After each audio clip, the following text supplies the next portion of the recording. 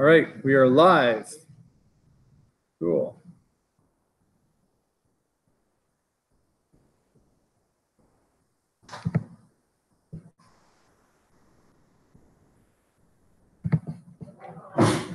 Okay. Get that. Excellent. So fire up a copy of Atom, and now we're going to head over and then open up a browser tab. We're going to go back and we're going to download a copy of the boilerplate. So you punch in H5BP into your search engine.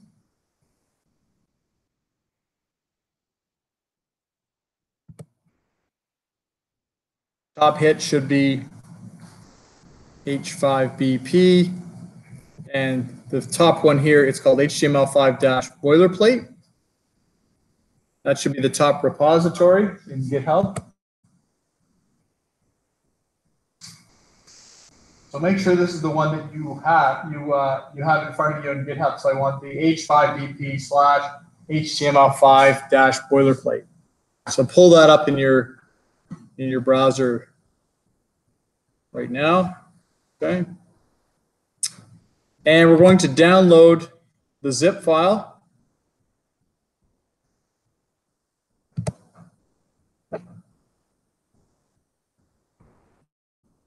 I'll put this into my documents. Put it anywhere.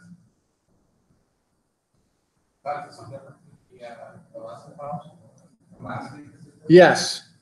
Yeah, we're gonna pull this one down. I guess it's not that different, but it.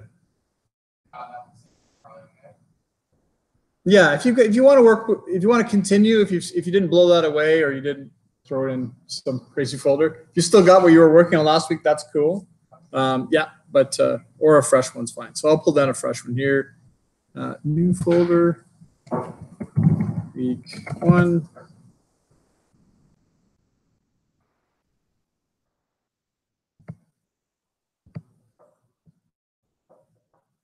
And extract all of this stuff.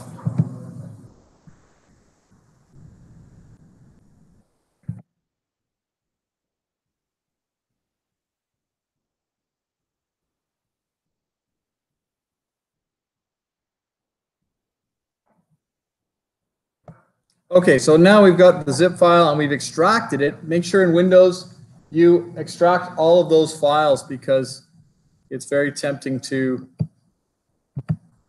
open up files that are compressed. It's a bad idea. So I'm going to throw the zip in the trash.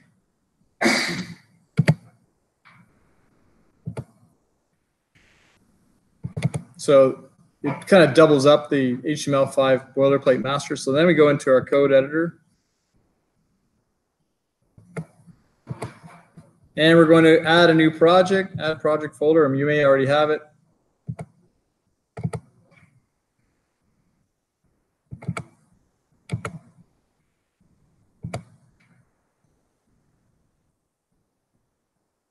So we're interested in the source. So all the other stuff is just like any other repository. It has the GitHub and the various other assets in there. But we want to go to the source file, so inside SRC. And we're looking at index.html. So fire that up.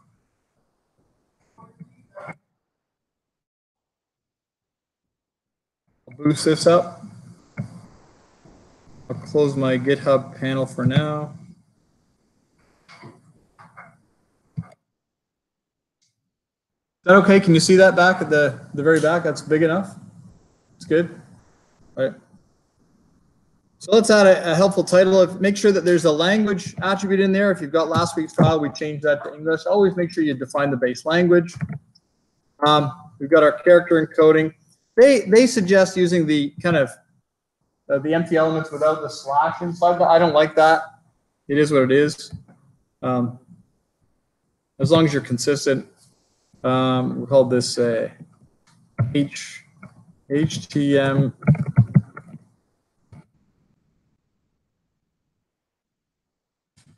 A useful title, always. Description, that's a good idea.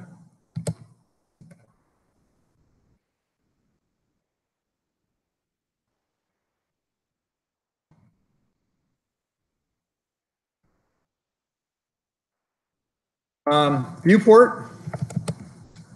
That's a good idea. The character encoding really needs to be set first. And certainly because as soon as the browser hits that, it has to reparse the page. So consider pushing that up first. This here, we talked about this. This one forces older versions of Internet Explorer to render in the most current rendering mode. Okay, so if you got an older version of IE, then this sets the rendering mode to Edge. This will soon go away, right? But for now, if we're still dealing with legacy IE, it's a good idea. Maybe in a year it might go away.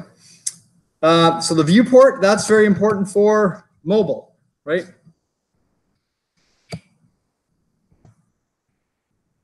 Does my soft wrap work today? I always wrestle with soft wrap. I don't know why. No, it's working okay. All right. So we're going to open up the same file. Save that. We're going to open up the same file just locally in your browser. So open up a tab, Control-O, and we'll take a look at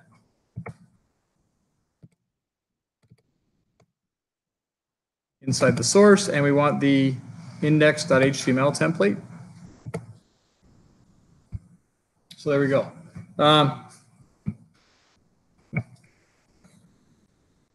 Let's add a bit of content. So we'll head down here. So inside the body, we have our normalize CSS, our link to normalize, our link to main.css.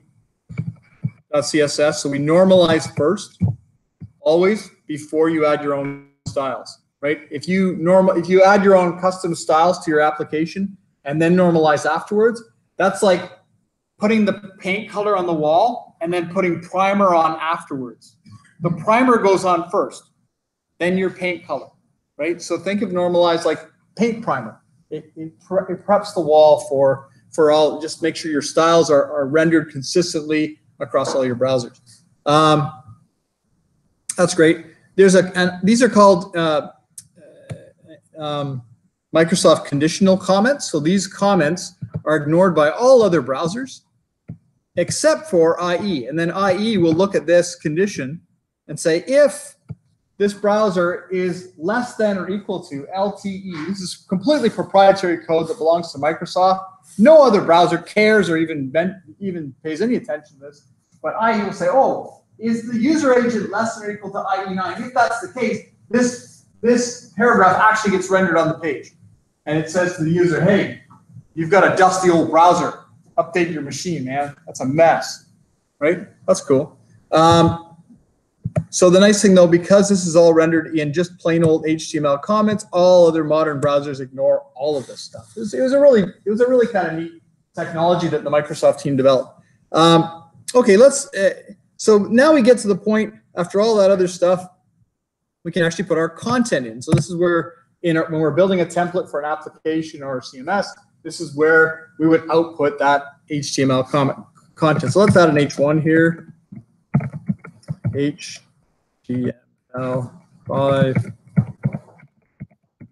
late. H1.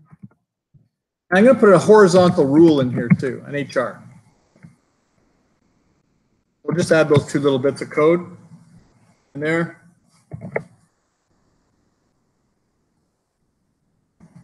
If I refresh the page,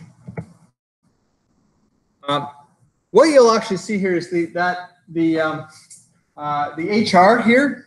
If you the default rendering for a horizontal rule is kind of like that faux 3D stuff where it kind of has like little shadowing. It looks like it's kind of indented in the page. The styles here, if we go into the main.css that's included in the CSS directory. So this is where they've, beyond the normalization, they've included some sensible defaults, or some what they call opinionated defaults. That's where like the team is like, this is the way we think a page should render and some things should visually behave, right, for good practice.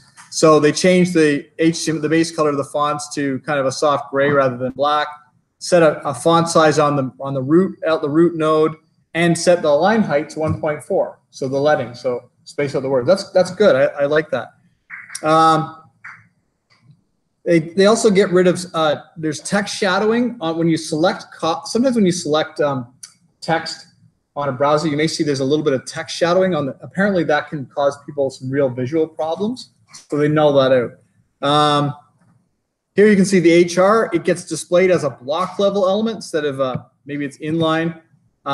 So they style this HR element differently than the default style. So that means, and that helps.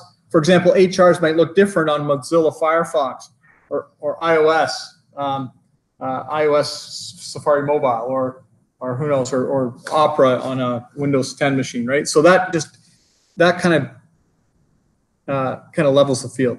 Things like vertical, so there's obviously some rendering weirdness across these media elements, and that this sort of makes more consistent.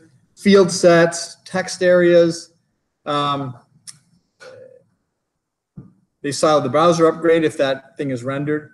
Your own styles, when you're rendering, if you're using this boilerplate to create a template, this is where your stuff goes. Right? So after those other things, you bolt it in here. So the comments are really, really well laid out. So your stuff goes in there. And then after your stuff, there's also a few other helper classes. So if you want something to be hidden visually and from the screen readers, you can add some of these built-in classes like .hidden. So I can say, I can go here and I can say to the HR, for example, class equal hidden.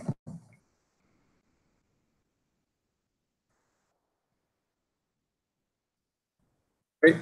That'll hide that both visually and from screen readers. There's other classes here. You can visually hide things, so maybe you want them to be read, but not visually rendered, so on and so forth. Hide visually and from screen readers, but maintain the layout. So maybe you don't want to like remove the space that they occupy, just hide them, right? Then you want visibility hidden rather than display none, so on and so forth. There's clear fix for if you're using floats and clears. You don't have to put in clear fix hacks. You can just simply put in a .clearfix class to a container that has floated children, and that will fix those float problems. So the parent will then magically resize to contain all the children. You won't get those float bugs on your layout. So that's kind of nice, a nice inclusion. And there's some example media queries for responsive design. So so these are some suggestions, and that's all they are for you to get started with. There's some other helpers in here, but again, these are all what we call opinionated defaults. So these can certainly be overwritten inside your code. Now, if we, I'll reload the page here. Actually, I'll take the, I'll take off that. I'll stop hiding this HR. What I do want to show, if we right-click on the page and we go into Inspect, this is Google Chrome on iOS 10. You'll see up at the top right in the console, there's 5 errors, right? So there's already some problems here before we get going. The first one is it didn't find normalized.css. So we actually don't have a normalized page. When you download the boilerplate, they include a link in your file. They include it here. There it is. But if you look at this inside the CSS directory, it's not there. So you have to take care of those dependencies, and that's really important when you start building all of the basic assets and bits and pieces to prepare to build a project. You have to make sure all of those file dependencies are in place. Yeah.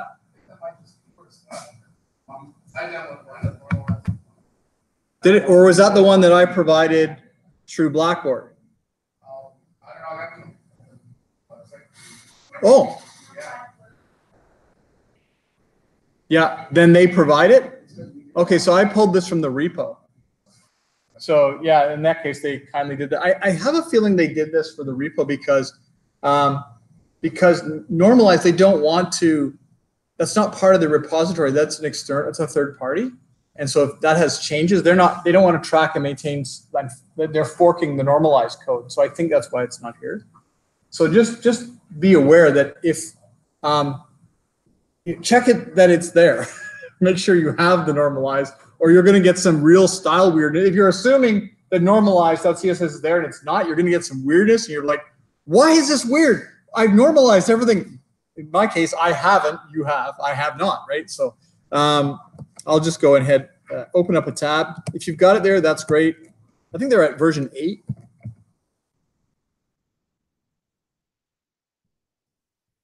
Where are we at? Download version 8. So you can click on, go to normalize, Google up normalize.css if it's not there. Click on the big red download button. And what it does is it actually opens up normalize.css in your browser. Well, some browsers might prompt you to download it, but a lot of them will just say you can view the code. Okay. I won't review normalize. We talked a little bit about this in COMP2081. But again, the idea between normalization is let's not blow away all the default styles in all the browsers. Let's just fix where things are a little bit different, right? So where Firefox and IE different on these things, let's kind of set things straight. So just make sure all of the browsers present things visually consistently. But an H1 is still by default bigger than a subheading. So a heading is bigger than a subheading. You can change that in your CSS. You don't overwrite this file. You write your own custom styles after you've normalized, right? So that's all good. So I'll go Control S or Command S on Mac. Let's save normalize.css. Let's put that in the source and put it in CSS. Save that right alongside. And watch this file when I refresh this. Now, in case there's anything cached, when you have the dev tools up and running, you can actually hold down the refresh button and you'll get some, you can do what's called a hard reload, or you can use those keyboard shortcuts. But a hard reload will flush the cache, so anything that's saved in memory will flush that out. So if you've made a change and things are not changing, you're refreshing, do a hard reload, it might just blow it away. Okay? So notice how the content now kind of slammed up against the side of the window. That's a good indication. There's little changes there, and then you're like, oh yeah, something's going on. So if we look at normalize, I'll show you what's going on. That, right? Remove the margin in all browsers. So because I guess margin and padding is kind of, or margins are maybe inconsistently. Some browsers have a margin X, some might have a margin Y, so some of them have more or less. This just says, blow it all away. I'm going to let you do the layout yourself. Okay, so that's sensible. I like the way they're thinking here. Cool. So that's good. Okay, Modernizer. I think this is where isn't where I was talking about Modernizer. Isn't that where the fire alarm fired up? And I was like monkeying around. Okay, so Modernizer is a piece of JavaScript, but what this does is it doesn't actually affect or make your browser more modern. What it does is it says, what is this user's browser capable of? What can it do? So it's kind of spins through the capabilities. It's called capability detection, and it imparts a list at the top of the inside the class attribute of the HTML, the root node. It builds a list and adds a space-separated list of all of the things that the browser is capable of doing. Right. So then with your CSS, you can target a browser element if the thing can do SVG, you can style SVG things, but you can refer to a class name on the HTML. So you can say .html .svg enabled, and then SVG, and add styles, and you know the browsers that don't support SVG won't bother with those styles. So you can kind of like bake in some custom renderings or designs based on what the browser is capable of, and leaving the other ones that can't do it to their own devices. So they don't try and add these styles. I'll show you how this works. So let's go to type in modernizer without the ER. You should pull up modernizer.com.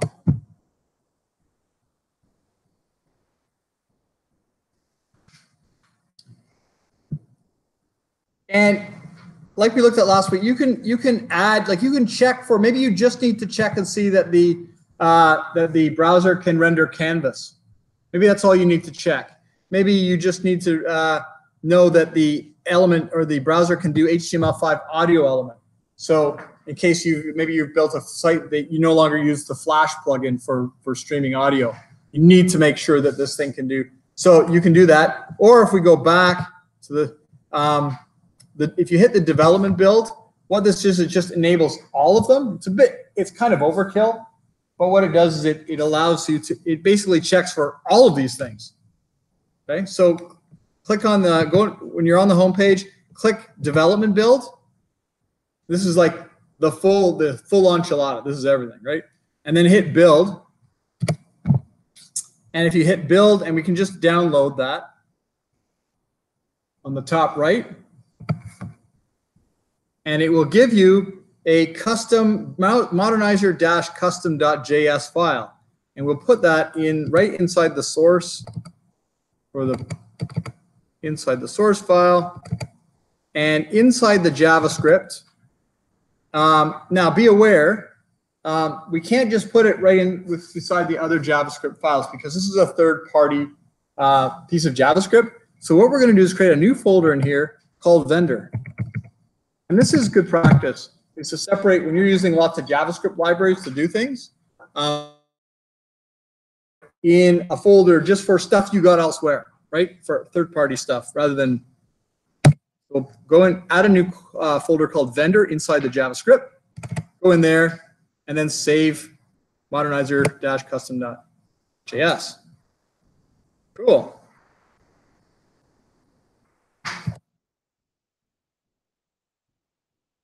Now what we want to do is here we have, they've kind of got a placeholder here for on line 28 or so, somewhere around there. So you see they've already assumed that you're going to put the modernizer inside the vendor folder inside the JS. So make sure you spell vendor properly. It's not V-E-N-D-E-R, it's O-R. So make sure that's spelled. Watch your case. Don't put a capital V. It's all lowercase. So we change this to, it's modernizer-custom.js. So and it's not minimized. Change that right in there for the script, the source attribute for the script element, so that it points to the one we just pulled down in the vendor folder.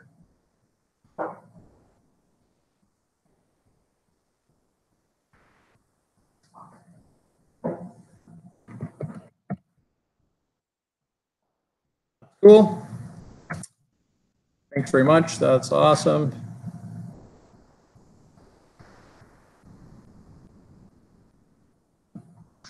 Now, before you refresh the page, I want you to look up here at the HTML, the root node, right? With the dev tools open. You see up there it says HTML class equal Node.js. So there's one class in the class list for the HTML. When I hit refresh, that modernizer script is going to analyze your particular browser, and it's going to put a list of things in there that your browser can do based on those tests. So I'll hit refresh, and you can see that list is huge. So remember, we ordered up from Modernizer, the development build, so I checked for everything. This is basically everything a web app could ever want to do, right? So that is the entire class list. So the class JavaScript updates that class list, and because you're running JavaScript, we replace Node.js with JS, because the browser can do JS, because otherwise it couldn't rewrite this DOM node. So it rewrites that, and then it adds a space-separated list of all of the features of your particular browser. Yours may be different than mine. That's Chrome, whatever, on Windows 10. Yours may be a slightly newer version, maybe slightly older. Maybe you're not using Chrome. You've got Mozilla fired up. So now we can, for example, if I'm,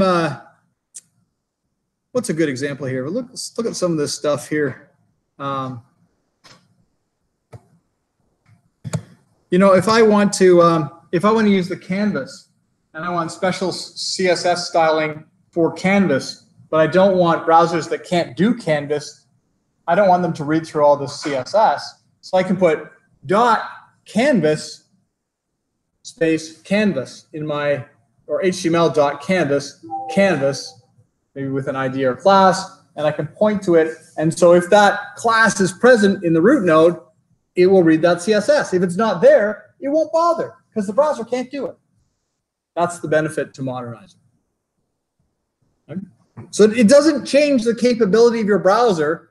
It just tries to determine what can your browser do, what features are enabled, and then puts a list in a class list inside your HTML. It's pretty huge. Pretty capable browser. Okay. jQuery. I mean, I'm a big fan of kind of moving away from dependencies on code libraries, but for the time being, jQuery is here with us, and it's here to stay for a while. It's used for a lot of different things. It's a useful kind of friendly. It's a friendly script library, and it's easy to build, pre-built, particularly things like animated interactions and things like that. They're quite smooth. So what we're going to do is we're going to download the most recent production. So you can pull this down from what's called a CDN, code.jquery.com, and the only thing you have to be mindful of is your application now is going to a different domain to get a dependency. So it's going to code.jquery.com in this case to get that jQuery. That's fine, but some browsers now determine that to be a security problem, right? So you have to have something on your web app called CORS, or cross-origin resource sharing. And if that's not enabled at the server level, then this may not be available, and the user may get some sort of security warning, and then you won't have the ability to use that script. So that's why we have that's why we also have a fallback, because jQuery can be pretty important. There's a fallback here if window.jQuery doesn't produce anything, then document.write, and we actually write the script element to pull up a local copy. So let's do that. We'll pull up a local copy of jQuery. And just go into our tab, jquery.com. And the top right, we'll just pull it down. Download jQuery version 3.3.1.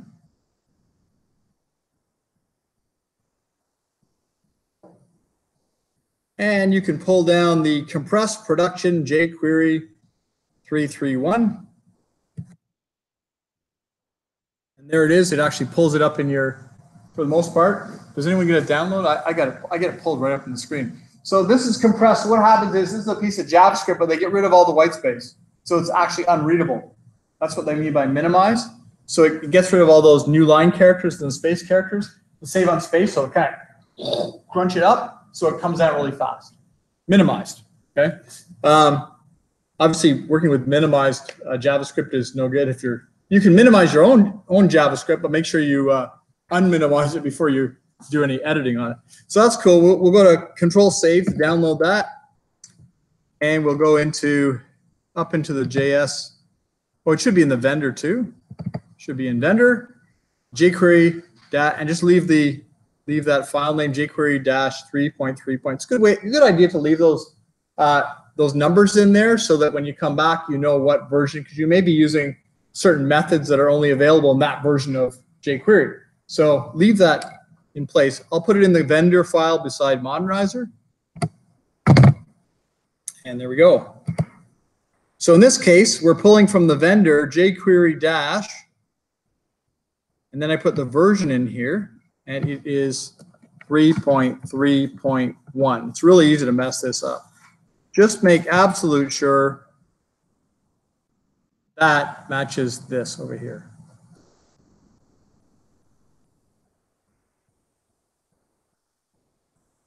So that's your fallback.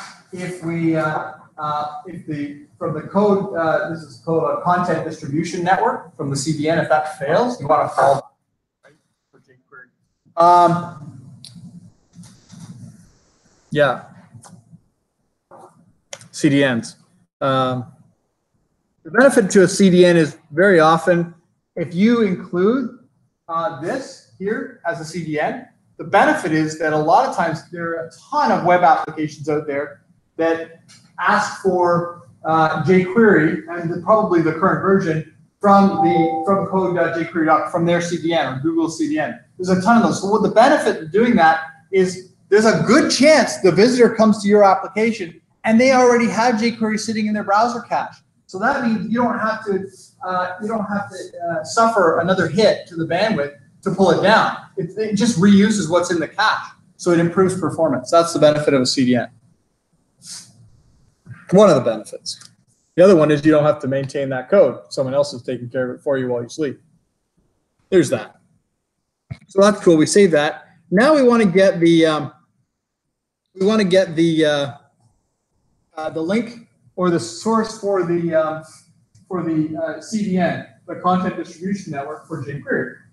But I also want things like the integrity attributes. So what that does is it offers a string in there, which it's sort of like a serial number, but it basically helps the browser verify the integrity of that resource from the CDN, so it knows that it can trust it. So it's not a piece of malicious code, right? So that's really important. Security is becoming more and more of an issue these days. I mean, for the first time, I've actually got now some antivirus running on my phone. Probably should have had it before now, but I'm like, man, now I got to put antivirus on my phone, really? And I've noticed a performance hit on my phone. I'm like, it never stops. Like, man. So yeah, we have to, but we do have to think about integrity. We do have to think about things like security. So how does this work? So let's go to. I'll show you how we get that. That's here. So if we go to, is it on there? No. You go down, scroll down the page. It says using jQuery with a CDN.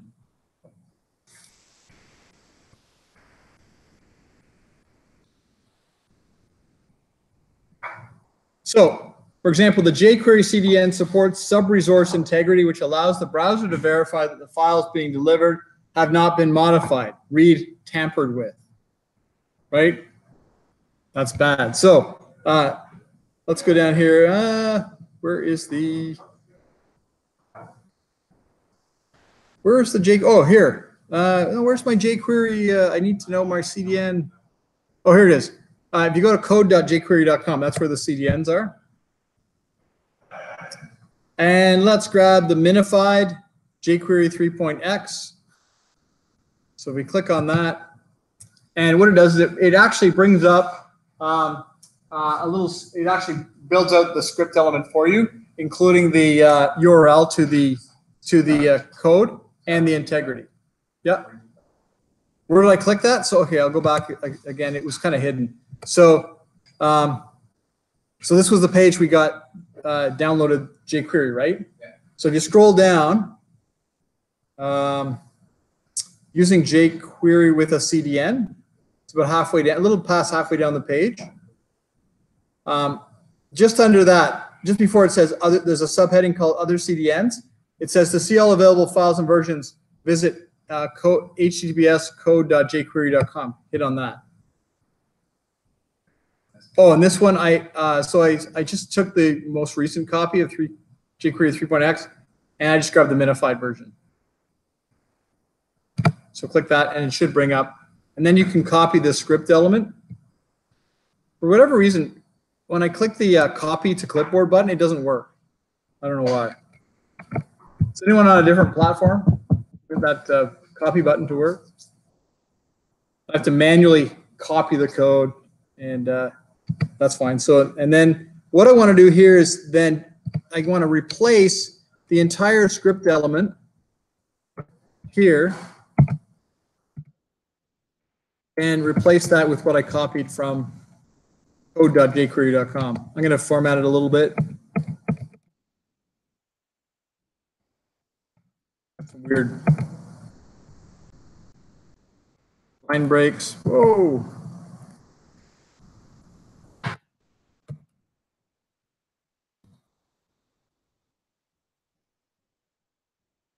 There.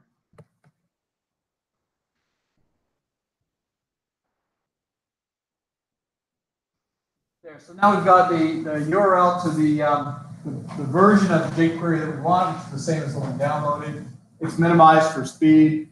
I have the integrity hash in there, and it knows that cross origin equal anonymous.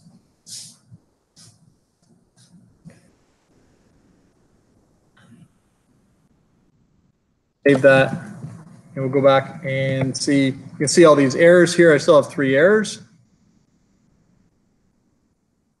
Refresh the page, and I should be clear of errors. Now, the only thing I haven't been able to figure out is suddenly, for whatever reason, my page stops rendering. Just stop. Has anyone else got a hidden rendering on the page, or is that just me? Yeah, your rendering just blows it away. I haven't been able to figure out why. It didn't rewrite the HTML, so there's your H1, your HR. It's all still there. So I'm not really sure. I gotta track down that bug, but it may also be part of the issue. May also be that we're looking at this locally instead of calling it up with HTTP. So, but we're gonna after the break, we're gonna start pushing this stuff up to a server anyway. So we won't be doing this locally. Okay. So that's cool. What I want to cover. So that's it. So this. Now what you've done here is you have a great starting point for a web application, right? If you're wondering, where do I start? Boilerplate's a good place to start because they've done a lot of that thinking for you. You look at the source files. They've got some normalization and CSS, some main sensible defaults for your styling. They've got jQuery and Modernizer, so your app is already detecting what the browser can do for you and outputting a list in your HTML node. jQuery, which is very common, is ready to go should you need it. You know where you can put your JavaScript for your application. You put it in main.js, right? We know where you can put some styles in main.css down here under the author's custom styles. So this will save you a lot of headaches, right? It just kind of, like I said, it's like putting primer on the wall, prepping the wall before you do it, before you get going. A lot of that thinking is done for you. Your 404 page, things like favorites icon, humans.txt, which includes a list of people who may have worked on the project, for example, right? So kind of like movie credits. There's a de facto standard for a text file, kind of like robots.txt. Your robots is there. So if you want to turn search engine bots away from certain directories, right? Like don't spider this, there's no point, just a waste of resources. So on and so forth. Tiles for Windows operating systems. And a manifest, which is a piece of JSON for desktop operating systems like Windows. And you might be using, as web applications become more capable and more like desktop applications, you may be able to engage the operating system in different ways with this piece of JSON, right? So it's a good start. And a lot of really smart people work really hard for a long time, for years and years and years, to figure out all these weird little bugs, right? And you are the beneficiaries of all that hard work. Thanks to open source software, you now can charge ahead and build web apps that work. You build once, and they work everywhere. And this is how you do it. Okay? Cool. Take a breather, go and get yourself a coffee. We'll come back and we're going to get into the grid with Bootstrap.